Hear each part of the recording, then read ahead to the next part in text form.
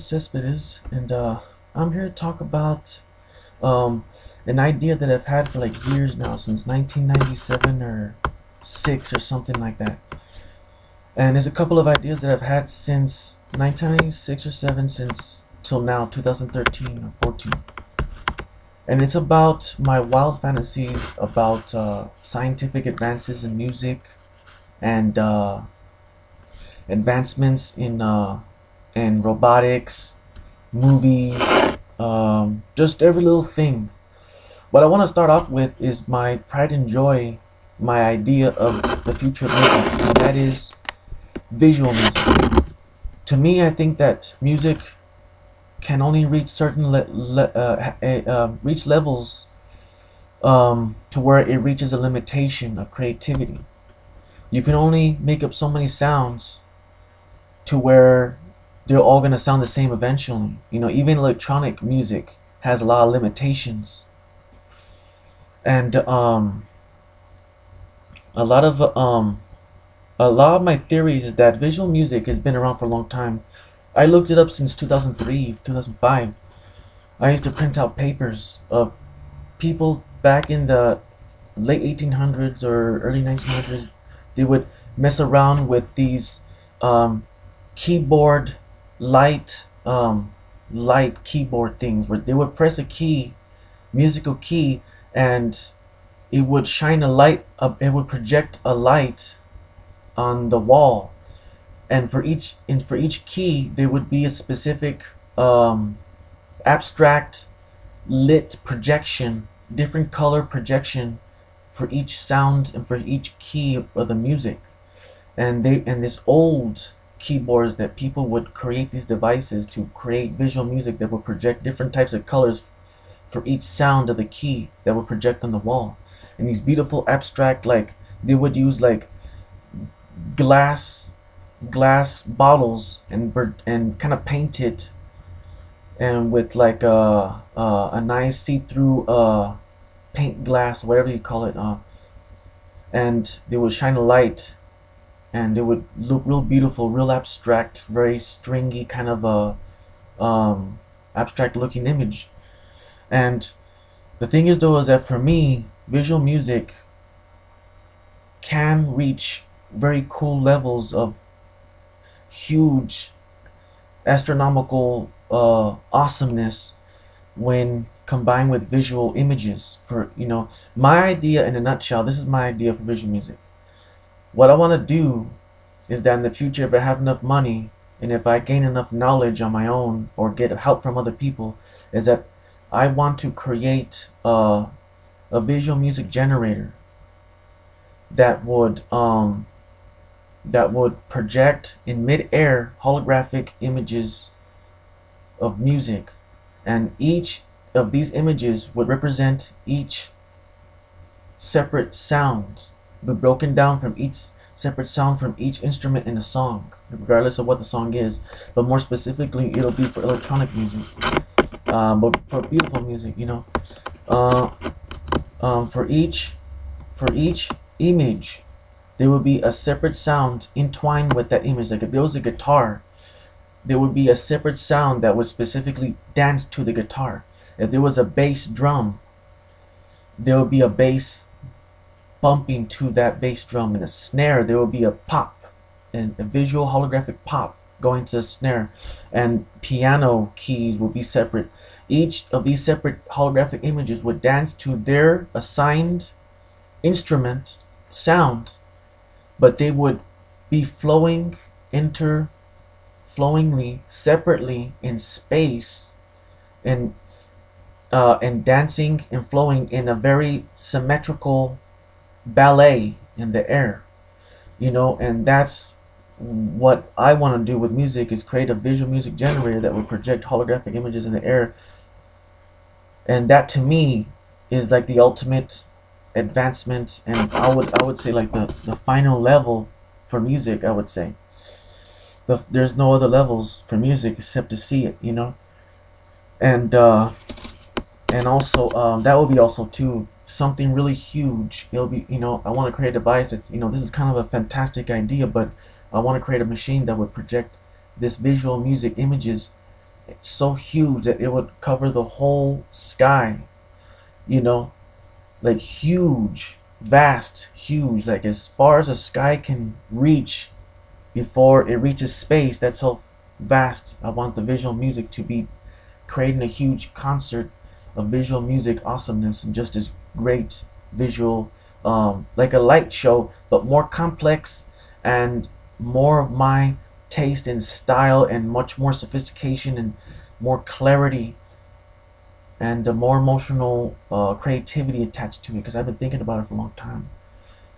And all the images will have their own separate colors and all very cool, awesome colors. They would shift to the mood of colors, but each instrument will have their own separate color. Each holographic instrument, visual holographic instrument, will have their own separate color, but they'll be assigned appropriately for the mood of the song in such a way. And the other thing is that I want to create a robot, a CGI robot that would that I would have dance to the music. Like a cute little robot. You would teach the moonwalk to. You would teach them Mars walk, statue glide. You would teach it, and it would dance as though people would look at this robot. And I want people to love the robot, almost like they loved, like the pop star Michael Jackson, like the admiration of it, the cuteness of it.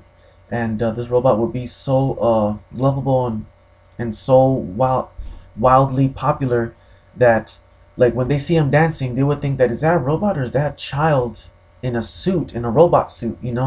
He'll be kind of like small, kind of like, I'm 5'9", but he'll be kind of like me, 3 something or 4 something, 4 feet something, but something very cute.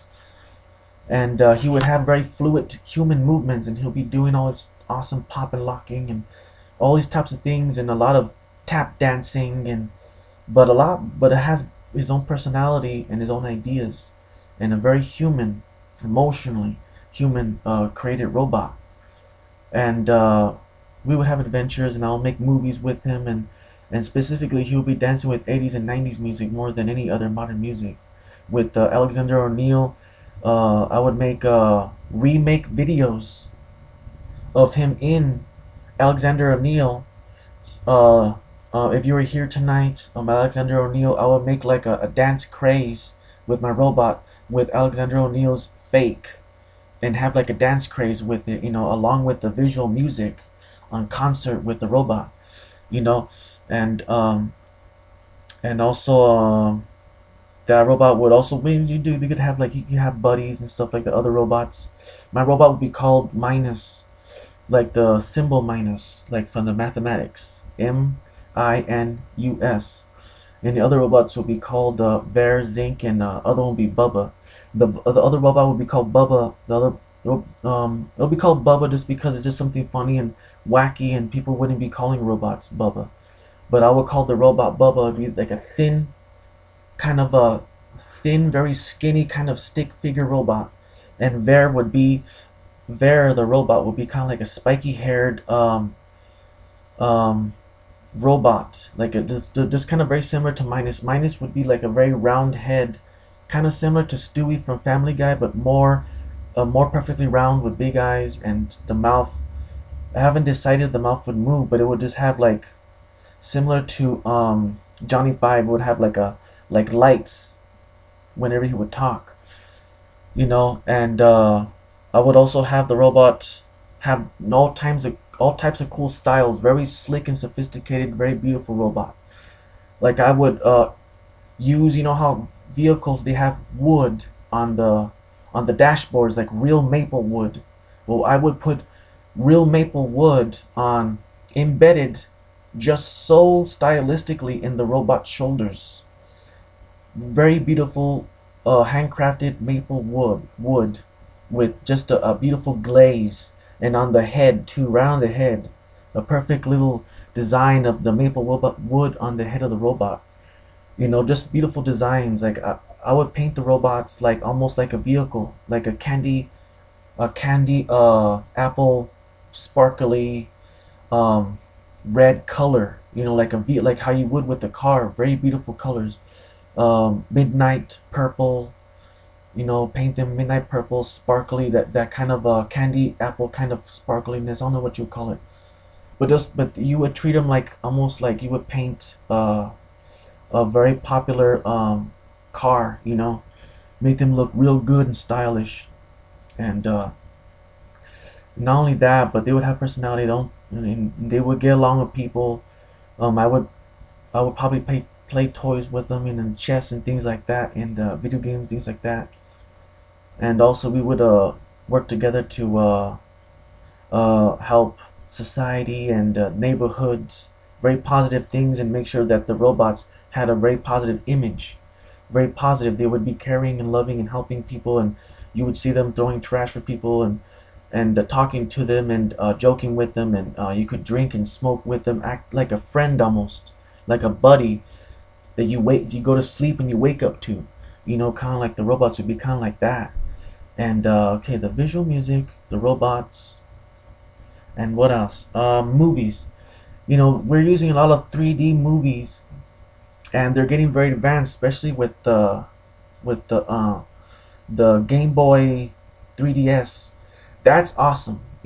As a older man, if I had that as a child, I'll be like, wow, like that's like a dream, cause like it's everything that a 90s child wanted, a 90s kid wanted. It's like a 3D something so cool, and just like it just grabs you, and that's like a 3DS. So cool. No glasses involved. That's amazing. But I had an idea for like virtual movies. You're involved in a virtual movie. You're surrounded in the environment of the movie. The story and plot it's like being involved in the play with actors, but you're engulfed in the film.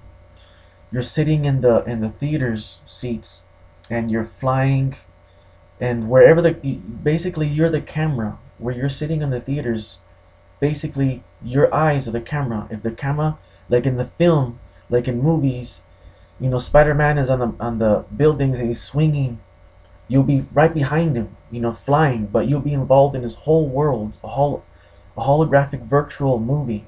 You'll be following like that. But in my films, it'll be just something real fantastic, very vast, like being in a whole new world. Not just a play, but a real holographic, huge, vast world that you're involved in. You feel the heat of the sun, you feel the raindrops, you feel the wind blowing, you feel you hear the loud noises, the thunder. You're afraid, you're scared.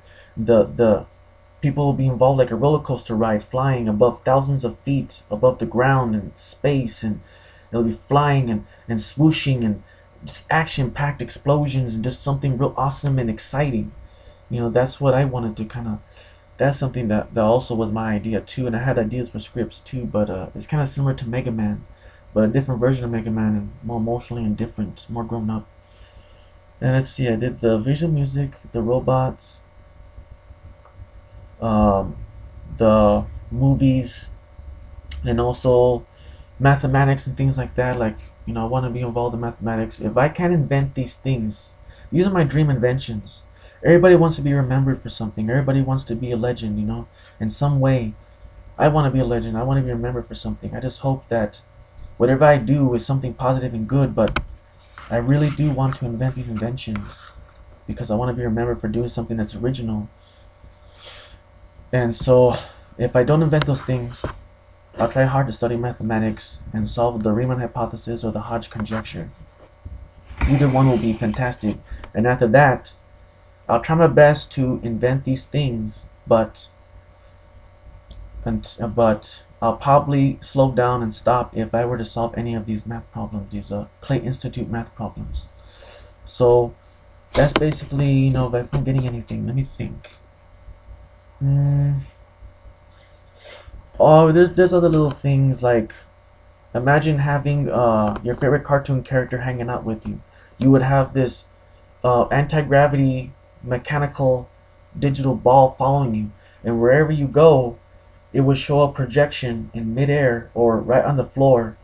If you wanted to hang out with Scrooge McDuck or Bart Simpson or Brian from the Family Guy, I think his name is, or Stewie, or Donald Duck, Daffy Duck, or anything like that, it would just show a projection on the floor, and this machine will be, this little ball will be hovering, projecting it, and it, it would have its own intelligence. Whenever you would respond, it would calculate what you say, and the projection would show the imagery, the animation of the imagery of the hologram of the character, and respond to you, because all the technology and the artificial intelligence is right here, and it will project the response to the animation down there. And whenever you would say like, hey Daffy, you wanna go get a beer, and he would respond and he would say, yeah, let's go. And whenever you would walk, the holographic ball, the mechanical ball would just hover, and it'll have the animation character walking beside you, while the ball is hovering and projecting it as walking, following you.